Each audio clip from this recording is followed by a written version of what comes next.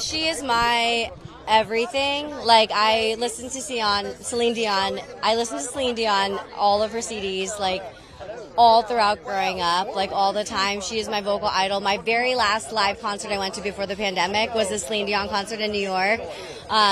I am so moved by her story right now and her health crisis and, like, her documentary. And I think I was just, like, I